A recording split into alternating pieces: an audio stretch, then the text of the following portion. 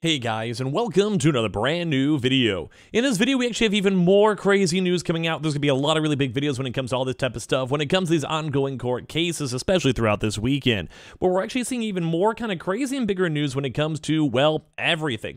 Number one, we're kind of seeing some really big drama between Xbox and PlayStation, where basically Xbox tried their best to go and sideswipe and yoink out Bethesda, as you guys know about that, from that acquisition. We're gonna talk about that huge drama and how they kind of implicated up the gaming market. We also have some other big news too as well, just for general court news, just a lot of crazy stuff going on. So if you guys have been enjoying these videos, I actually really do like doing these deep dives because it's just so gossipy filled and so much back and forth and just everything. So give me your thoughts and comments down below. As well, if you guys are brand new, make sure you guys are subscribed. We're going to try our best to keep on covering up as much of this as we possibly can. And as well, we have the Twitter and Twitch room down below. If you guys want to follow, hang out there, we'll probably be live up on Twitch. And of course, as well, the Amazon links too. And let's dive into the video. So in case you guys missed it or missed our past few videos, there actually is an ongoing court case right now at the FTC and Xbox, where even Jim Ryan himself has spoken.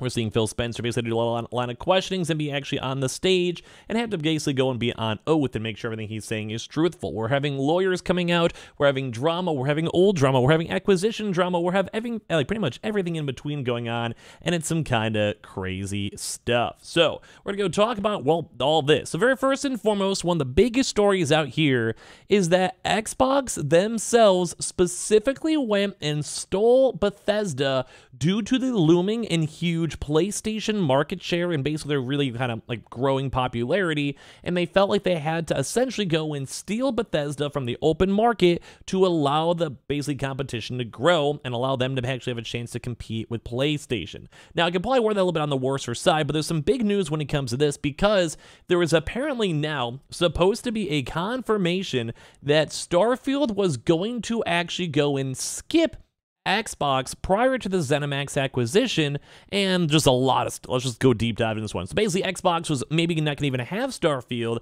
Bethesda was trying their best to go and still work with PlayStation as a proper, like, independent exclusivity thing, kind of how they did before with Ghostwire Tokyo and Deathloop. And as well, basically, Microsoft had to essentially go and step on in to maintain as much as they can to avoid PlayStation from getting a huge Bethesda monopoly. That alone is a crazy. I want to hear your thoughts on this as we kind of ramble. Like, literally go type something down below. I want to read them. This is nuts. So Phil Spencer confirms that Starfield was potentially going to fully just skip Xbox prior to the ZeniMax acquisition. Microsoft had to basically secure content to remain viable in the business itself. Starfield is coming out this September as an Xbox console exclusive, but there was a time when things almost played out very differently. So on the witness stand as part of today's trial between Microsoft and Activision Blizzard and the FTC, Xbox's head Phil Spencer confirmed that there were discussions about Starfield potentially even fully skipping Xbox consoles prior to this huge acquisition of ZeniMax, aka like Bethesda.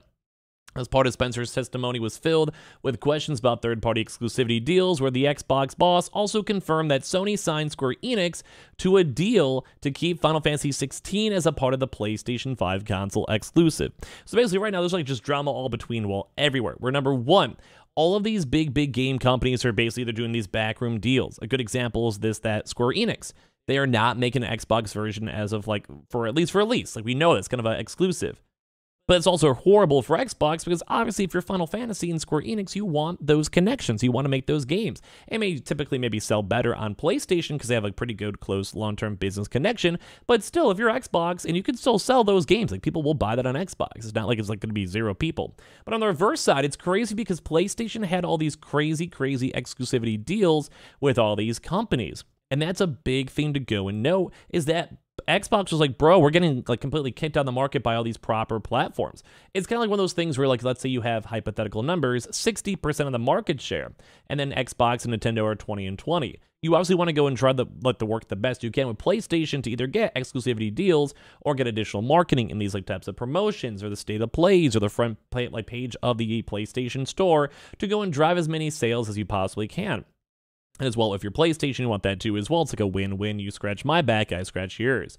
But basically, these smaller companies, such as, say, Xbox, basically get shafted when it comes to this. So Spencer said Xbox needed to do a lot of work with a lot of partners, given the competitive situation we had against the market leader, aka Sony. He also said Xbox was worried about losing Starfield after seeing Bethesda titles like Ghostwire Tokyo and Deathloop head exclusively towards PlayStation. It's kind of basically like, hey, the last 2 Bethesda games were entirely for, let's say, PlayStation, because duh, so then what's going to stop Starfield from being an exclusive for a year? And then you have this huge game that's the equivalency of Skyrim, maybe, potentially, who knows, it's been getting hyped up pretty well. Well, then what's supposed to happen then? Like, you hear about these deals in these markets, you're like, bro, I want to go and get this game on my console. I'm Phil Spencer. I want to get Xbox and make my Xbox users happy. But if you're PlayStation, you already have these like backroom deals and you have good partnerships, or maybe you're paying out good money or whatever it might be, yeah, you're going to be a little bit worried about this stuff. At least in my opinion, I think you would. So basically back in 2020, when Microsoft announced its plans to buy Bethesda, journalist Imran Khan first reported on Starfield's potential PlayStation exclusivity, writing, Sony had been negotiating timed exclusivity on Starfield as recently as a few months ago. Going to guess either those talks are done or the price suddenly went way up. Shortly after, in early 2021, the report started to surface that Starfield won't head exclusively to the Xbox Series X and S. So basically right now they're confirming that PlayStation was trying to go and squeeze in their deal. They wanted to make sure that deal happened. But then as we kind of went and sat here, we're like, well, what's the point? You know, like, well, like, we're going to spend $10 billion and PlayStation's going to get this game? No, we're going to have our own exclusivity ourselves. Or on the reverse side, like, we can't keep on letting PlayStation getting away with all this type of stuff because we don't want them to have these games nonstop. It's really, really bad. So as I was saying, we're in the middle of the day two of the trial that could determine the fate of Xbox's proposed acquisition as well. And this kind of goes back to the past few days where we've been seeing where Xbox is getting called out on their basically how they treated all these like past prior games, like think like Redfall or even Starfield, where they are basically, yeah, we're gonna buy these games to stay away from PlayStation, which is kind of like the whole idea of this monopoly issue. But once again, it doesn't really clear PlayStation of all these other issues, because PlayStation is doing these exclusivity deals and trying to go work on like these one-year contracts, or just basically don't allow the games on Xbox. Good examples, Final Fantasy 16. And, well, what is Xbox supposed to do? So I kind of feel like it's one of those things where both big console players are in the wrong. Like, I feel like they're both kind of being, like, trying their best to gaining as much market share as they probably should. I mean, duh, it's a big, big business for billions upon billions of dollars. But at the same time, like, it just kind of seems like both of these are going kind of rough. Like, it just kind of seems like Xbox is trying to use Microsoft money to get these exclusive games, and they maybe just went a little bit too big on a $70 billion acquisition, while PlayStation, I think, was kind of maybe misleading their usage of being the #1 market leader, and that basically probably made Xbox feel a bit spiteful, because it's like, hey, we keep on losing on these deals, and the Microsoft head honchos who matter more than Xbox, because obviously the Xbox guys have bosses too, well, then they're not happy. So also keep on seeing this too as well, where like they're kind of also once again showing up that this Starfield and these Redfall exclusives are really, really big evidence against this Activision acquisition deal, as we've mentioned a few times too as well, because they've already gone through this process and they've already discussed how they want to go and buy out these different types of companies, and it's just now just people are noticing this. They're kind of calling this out. As well, when they keep on saying that they want to go keep Call of Duty as a multi-platform deal, it kind of goes to show that, well, people just don't really know. Like, they can't really trust that fully, or think like 5 or 10 years down the road. So they basically did go and say, though, that Call of Duty away from PlayStation will be nonsensical, Microsoft says in a recent legal filing. The franchise is profitable precisely because it generates sales on many different platforms, and the deal as structured can't be profitable for Microsoft without those PlayStation Call of Duty revenues, the company writes. Making Call of Duty exclusive would make for a worse game and enrage the gaming community, because much of the game's popularity stems from the way it brings together players who use competing consoles, Microsoft writes. And that's kind of a big point too, because if you have something like PlayStation and that is the biggest market, well then guess what? You want to go and, well, make this. You want to make sure you can make as much money as you possibly can. But the FTC says in a recent redacted response filing, saying that the risk of angering the community was also present when Microsoft made ZeniMax franchises exclusive.